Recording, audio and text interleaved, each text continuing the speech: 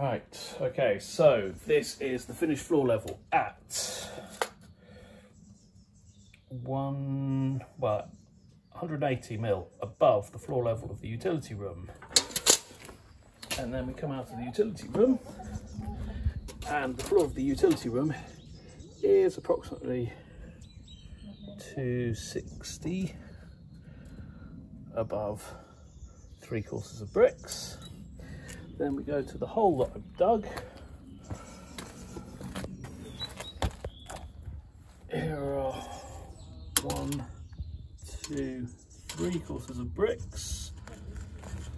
And then we have another 1, 2, 3, 4 courses of bricks below the concrete.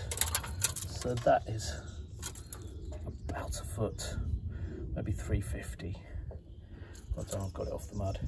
Below that is footing, which goes down